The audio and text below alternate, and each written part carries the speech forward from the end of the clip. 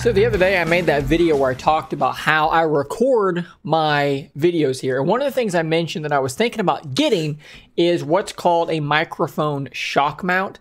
And basically what it does is it holds your microphone sort of suspended by materials that will not accept vibration.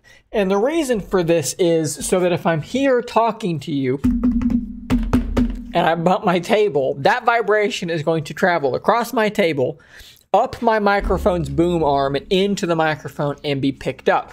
Likewise, if I'm moving my mouse around, you're gonna hear it more because that vibration can make its way to the microphone. So I went on to Amazon and I bought this thing.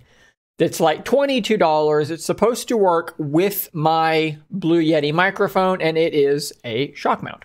So I'm going to install it here in front of you, hopefully, and then I'm going to do some things to see if it did in fact help at all with any of those sounds. So let's pop the dude open first, and we'll go from there. So there's basically nothing in the box. There's just like a piece of foam, the shock mount, and some pieces of paper about stuff that doesn't matter.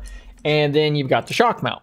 And basically, yeah, what you've got here is this bit in the middle is suspended by these bits of elastic.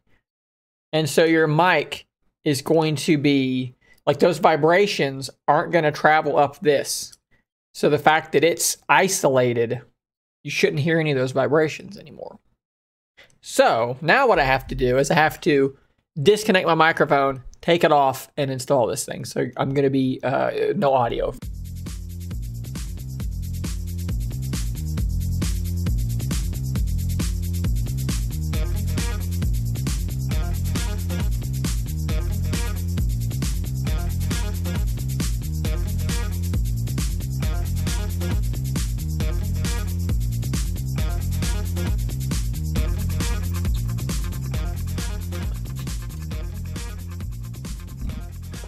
Okay, so I think I've got everything kind of installed here. And the first thing you're gonna notice, or that I noticed, is that you got some jiggle there, right? Because I mean, it's suspended by this elastic.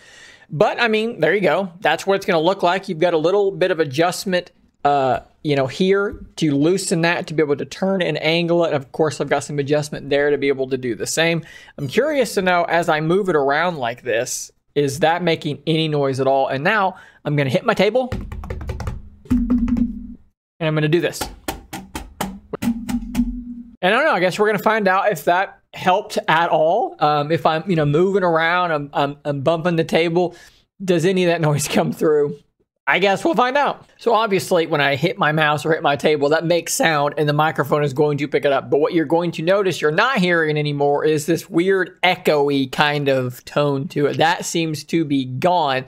And no, in fact, when I moved this around, it wasn't making any noise at all. Now there was a creak in the, a creaky noise in the arm, and it did pick that up.